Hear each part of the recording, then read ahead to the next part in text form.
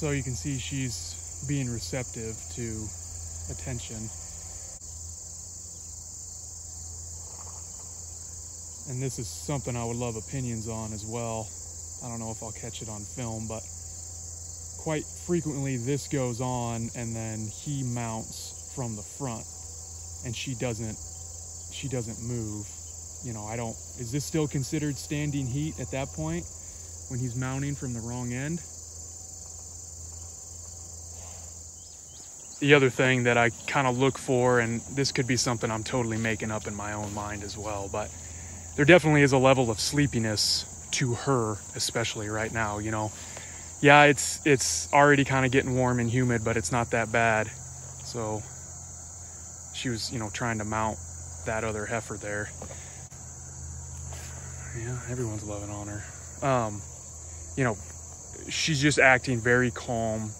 She's almost sleepy, right? Both her and that steer, just they kind of look like they have heavy eyes. They weren't excited, which, you know, can tell me that maybe she was up all night, you know, trying to mount everyone all night, or you know, just running around being uncomfortable, and she didn't sleep a whole lot. You need to do your job. Quit coming after me, go after her. So yeah, as you can see, a lot of affection from her towards everyone. So this is where I need to decide, because had I seen this behavior yesterday evening and then I saw her stand a few times this morning, I would say, you know, okay, she's definitely in standing heat. But I didn't see any of this behavior right before bed. Obviously it could have gone on overnight, but it's usually this lovey-dovey, rubby behavior that leads into then standing heat. So it's kind of like the start of her cycle. That kind of behavior happens during the start of the cycle, from what I've noticed. So I don't know, it's tough. So she didn't move away, but he was also in front of her. So I don't know, man. I wish I was doing like a live video right now with you guys that have any, you know, that know what's going on, that could be telling me what I'm seeing here. Yeah, my issue is there's that AM PM rule that if you see her standing in the morning, you breed her that evening, and vice versa. If you see her standing in the evening, you breed her the following morning, a 12-hour difference. Well, by standing this morning, if she was in true standing heat at 7 o'clock this morning, that would be close to 7 o'clock this evening that she would have to be bred. Well, the vet closes at 5, and they're not big on coming in after hours to do that. So this is where being able to AI myself would really come in handy.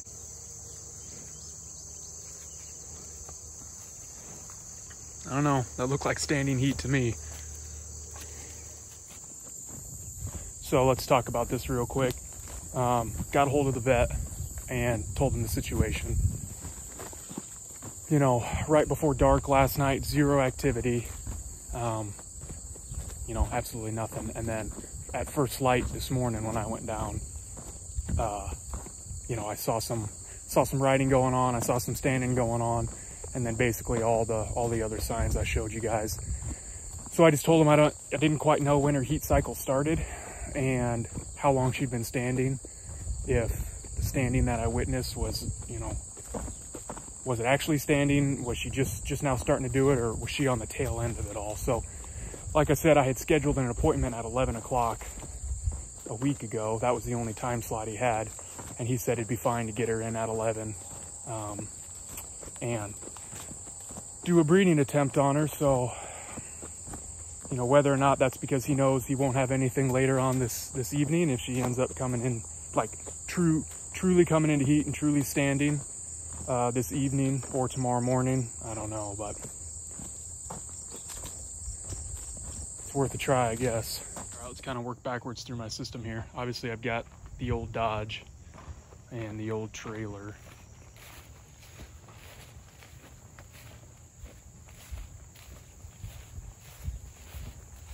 And then we come into this mud lot, this permanent mud lot here. And these are just cheap, you know, Balin Country Tractor Supply cattle panels. that I purchased.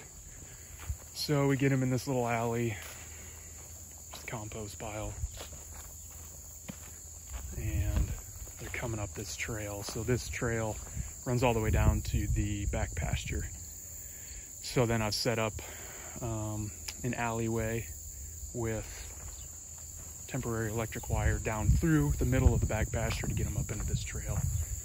So I think what I'm gonna do is, I still got some time before I gotta leave, but I've got a gate. You know, you've seen that gate before at the very end of this trail. So I wanna at least get them in this section, close off that gate, and then stage them in here until we get close to getting ready to load them. So we'll see how this goes. I have my protein bucket insurance policy with me.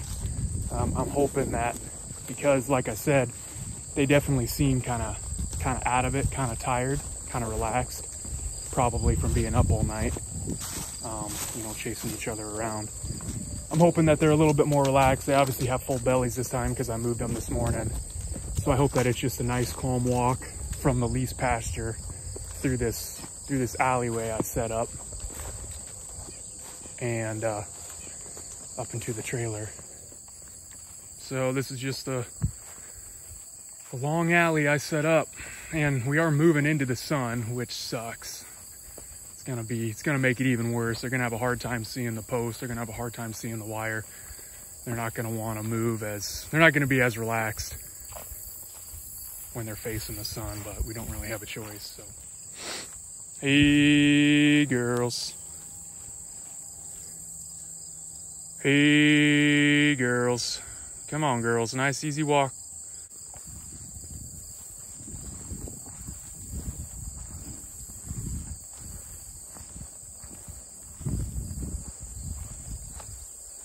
Come on, girls.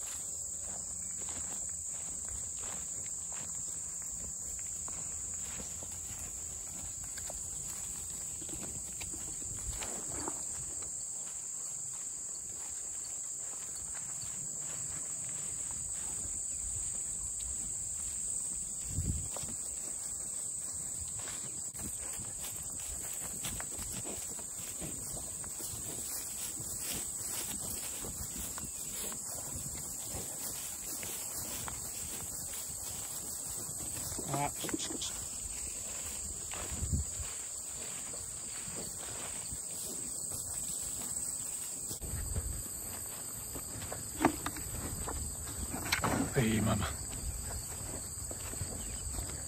Just wait, bud. Hopefully they don't stop to eat this stuff. It's really good.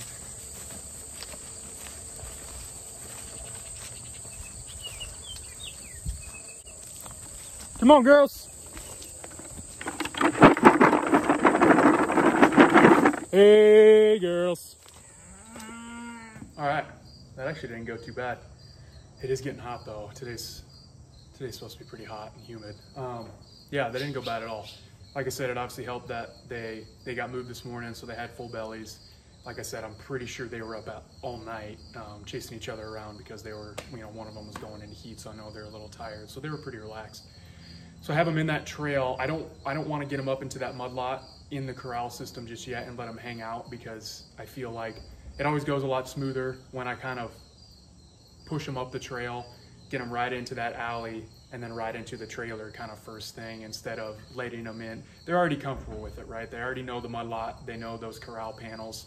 If this was the first couple times that I was loading them, and actually I did do this, and I've done this with my head gate, with my chute that I bought, is I lock them in that mud lot with those panels, with that head gate kind of set up in that way, so they can explore stuff on their own time.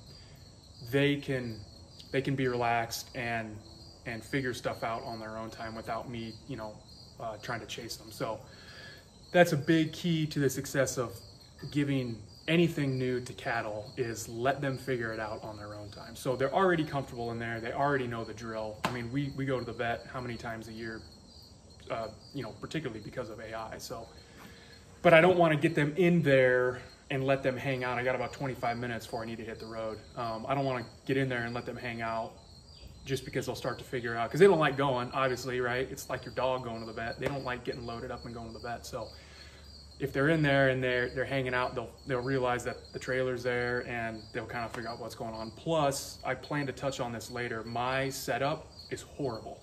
It is not a good setup.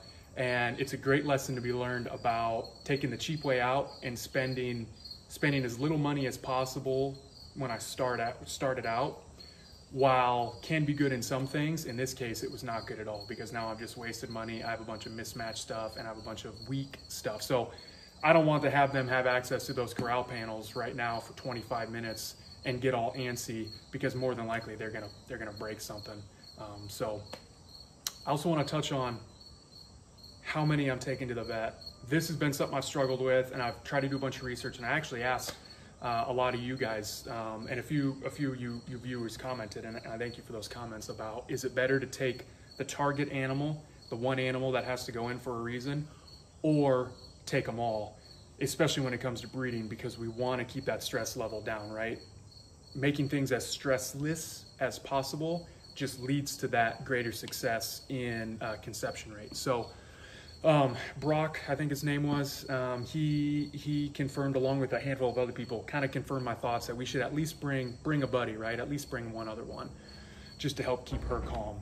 So my plan is to leave the 2 heifers and the calf here, and take the target cow who needs, the open cow who needs bred, and that steer. I want to try and get them both to go.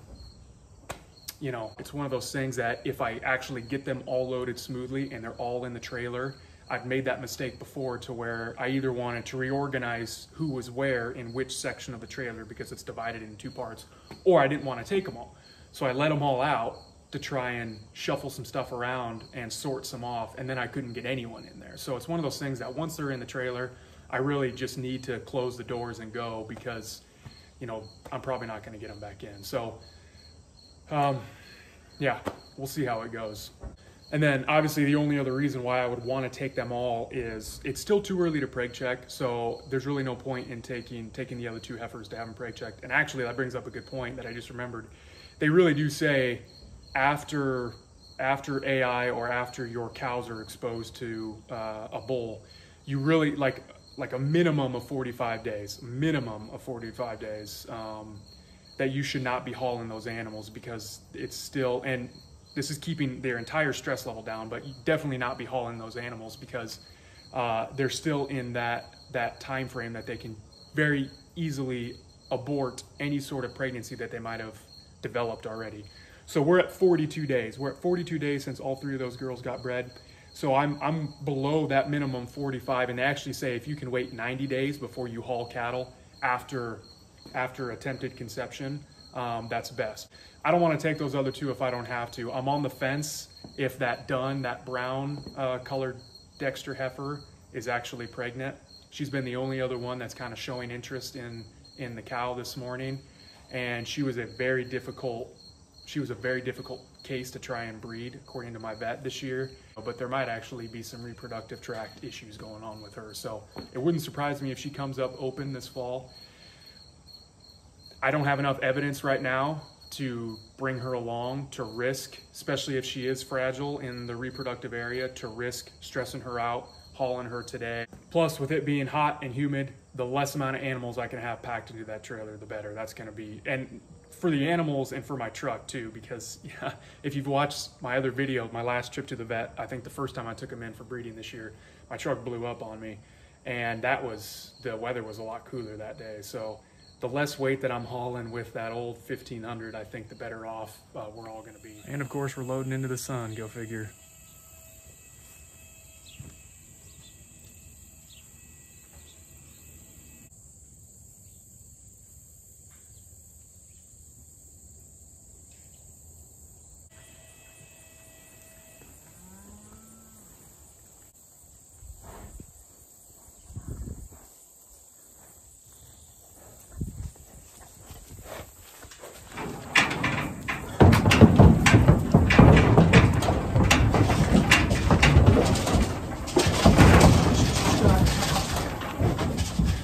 Good girl.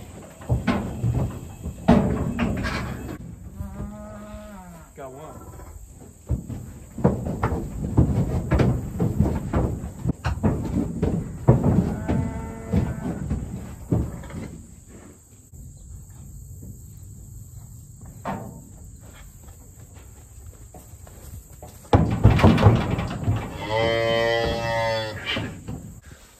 Good dude.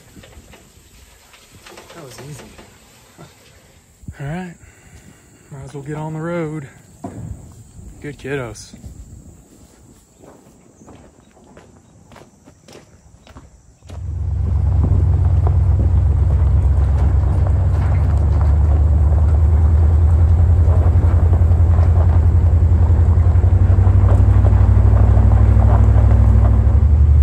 Oh boy, it's humid. I really hope my truck makes it.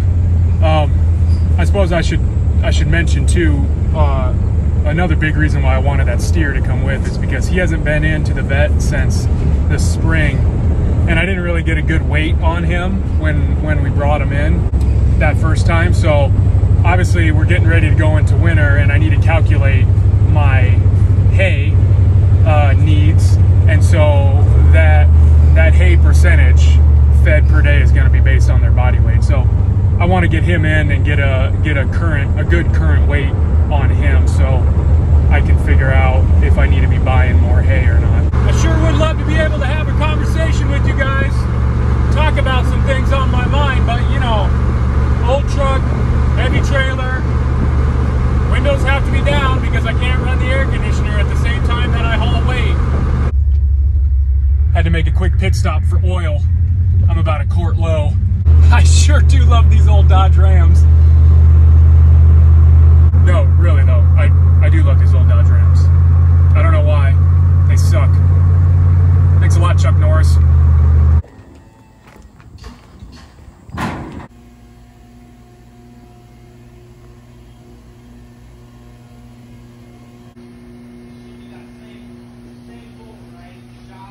Shay, yep, Daggett Shay.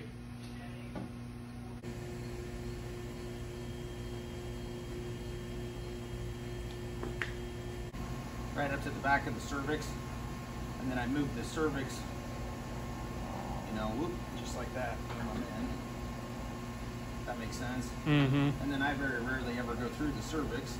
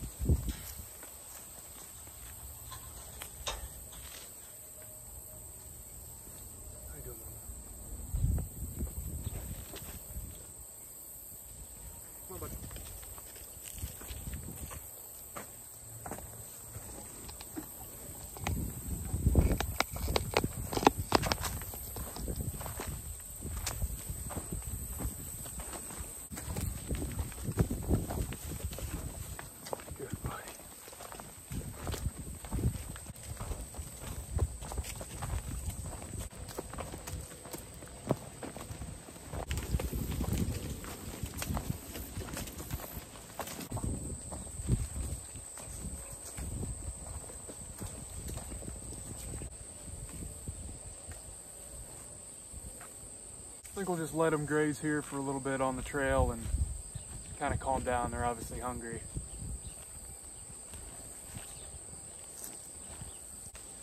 Might be a good time too to talk about one of the strategies that the vet suggested, just because we don't know exactly the timeline of when she came into heat. You know, if that started right at sundown last night or if it just started this morning. One of the things he suggested is if she still is acting like she's in heat tomorrow morning, he suggested, you know, check her between 5 a.m. and 7 a.m. And if she's still acting like she's in heat, letting everyone ride her, being really, you know, really licky and shovey and rubby and all that stuff, kind of showing all the signs, you know, he said it wouldn't hurt to breed her again. So essentially take her back tomorrow morning and put another straw in her. You know, he said healthy semen will stay viable in the reproductive tract for about 24 hours. So by noon tomorrow, essentially, if she's still in heat, she could still successfully get bred with what we gave her today. But just to boost your chances, you know, burn another straw essentially tomorrow morning.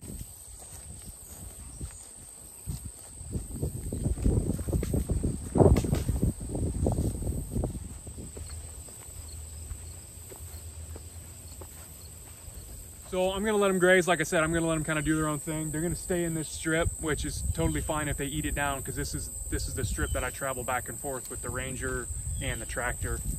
So they're not gonna do any damage to it. They'll probably get back on the trail, eat that super good stuff, which, man, they deserved it, you know? I'll give them a little break. So